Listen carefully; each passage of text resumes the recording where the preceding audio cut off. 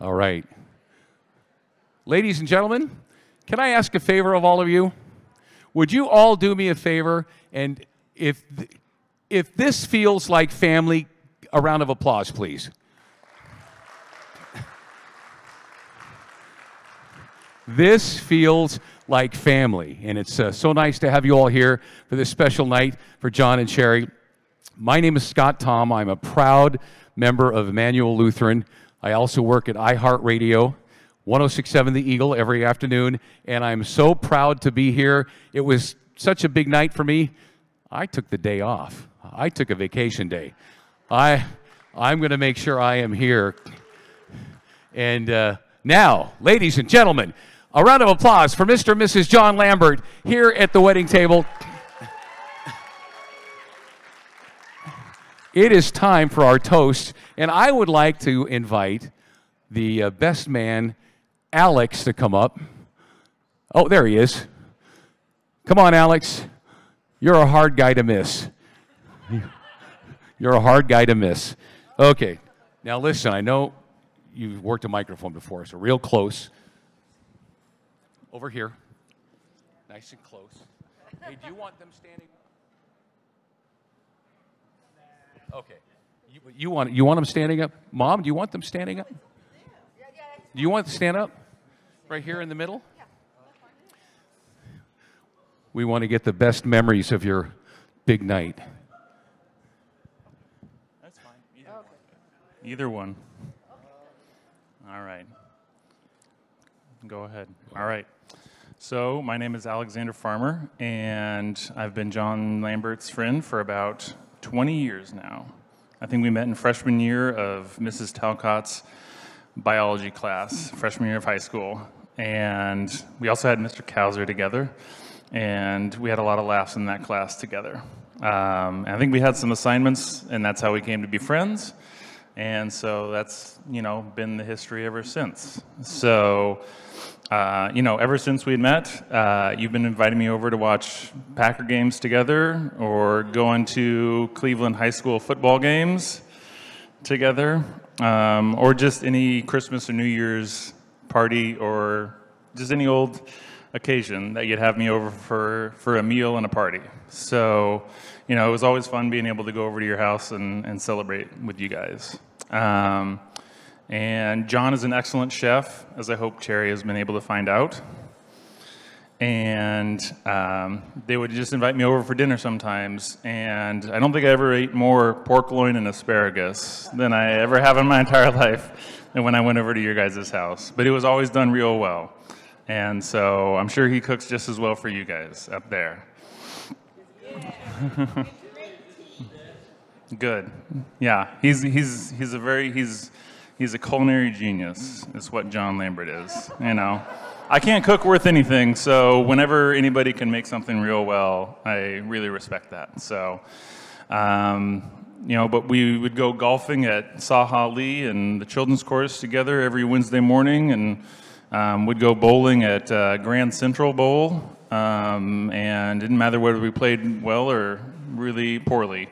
We had a lot of fun out there together with you and your brother Paul and all those other people that would come along, and or I'd just come over and watch football and play with Freckle, your cat, when you got him. I remember, whoa.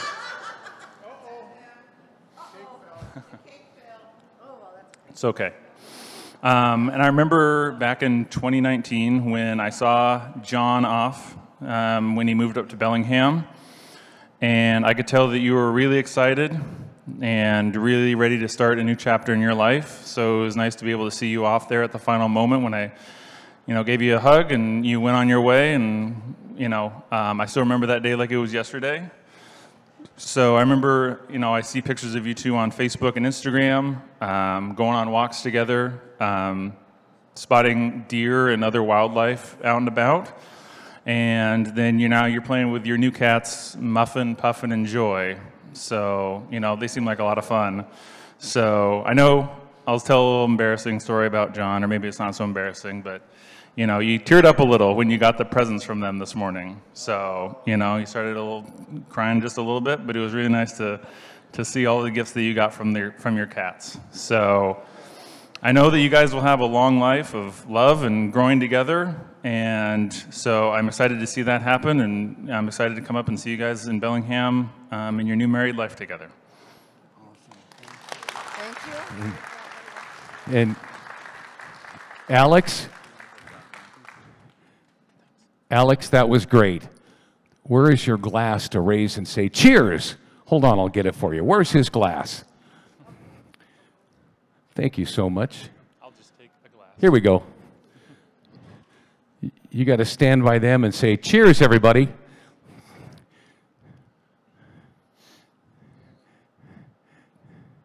All right. Cheers, everybody. Cheers. Nicely done. All right, Alex, the best man, great job.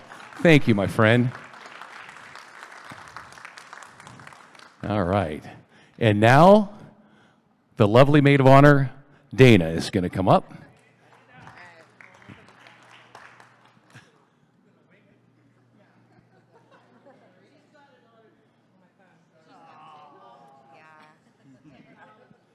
I'm an introvert. So all right. When Terry asked me to be her maid of honor, I was very surprised, and I'm humbled to be here to share this day with you. Oh, sorry. You have Melissa. Melissa was one of your bridesmaids. Tina. You've known these girls since middle school, and neither one of them will give up the dirt on you. So even Melissa's mother doesn't know. So, and we have Shay. Shay is another one of Terry's bridesmaids, and they met after Terry moved to Washington, and they have formed a great friendship after meeting at a recreational program. And Terry would invite her over to watch the Seahawks games in one of their rooms. Yep. Only when the Seahawks were playing, though. Okay. It's been a pleasure spending time with you and the girls the last few days. But Terry was about 8 years old when I met her. I was 14. I was a freshman at Glendora, and Terry was one of the band sisters, and I was like, you know, the adopted older sister. And it wasn't just me. There was a few of us, about a bunch of the pageantry girls. And Terry would come around, and she was just so much fun. And I think it was great that she had brothers. She didn't have sisters. Yeah. So we have Becky here. She was like a mom to her. So yeah, I'm like a little sister. And then when she got to high school, she joined pageantry, and she followed in our footsteps. So being the baby of the family, it's great to see. It's great to be a big sister to you, Terry. So you've grown into such a beautiful woman, and it took John to notice that. John, I remember the first time I met you. It was over a video chat. Yeah, we were up in Bellingham visiting the Kvidals, and we met over the computer.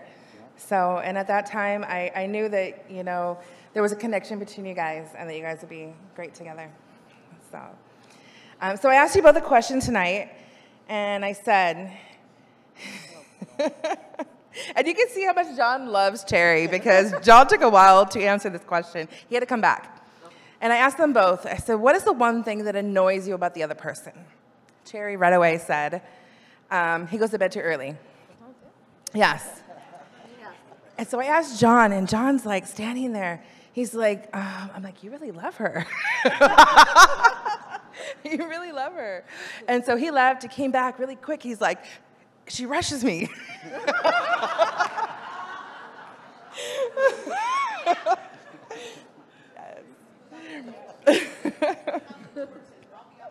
Yes, as he was being rushed by, he told me this. So guys, I would like to both look at each other, stare into each other's eyes, and dive into each other's soul. Right in front of you is the one person you chose to say I do to. And what this really means is if you allowed yourself to be annoyed by this person for the rest of your life. Oh, yeah. Definitely. Yes. Definitely. So from Tina, Melissa, Shay, myself, and everyone here, we wish you a loving and happy marriage to John and Sherry. Thank you. Okay, you're welcome. All right, hold those glasses up. And one more cheers for John and Cherry right here. Cheers. Cheers. All right. Maid of Honor Dana, that was fantastic. Most of you don't know she has a microphone hidden under her. Oh, did you? She was going to record it on her phone while she was. Sorry, I threw you under the bus. Mom, Dad. Oh, was that the one? Mom, Dad. Dennis, Candy. She wants you to say a few words. A few words. Can you come up here for just a sec? I've Here. already talked too much.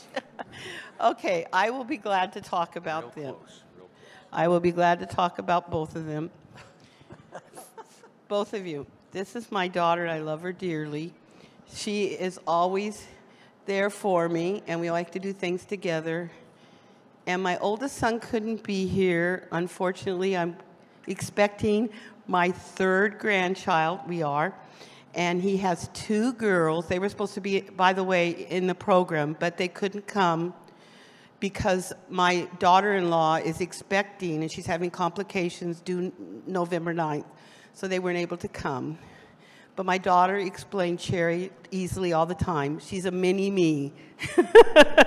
So anyway, he can't be here, but my other son's here for Glenn. And he came all the way from Chicago with his girlfriend, Holly. So I'm glad that they got to come. So she's wonderful. She's very caring. And she really is a faithful friend. And she's always there for me. I never have to worry, and always there. So I love you. Mommy. And let me talk about this guy. Oh. I won't say the one thing I always say about you. But it's not bad. He's like a son to me, honestly. And I want to say that Kathy has raised him wonderfully. Both of her sons are really great. And this guy will do anything for you, and he's so good to Cherry. And I'm just so grateful that Cherry found him through Christian Mingle. I'm going to put a word in for that. And they are really compatible, and I wish them the best and the happiness in all the world. And I'm so glad, John, about one thing. You like cats. Yes. Okay, and Dennis doesn't like to talk, so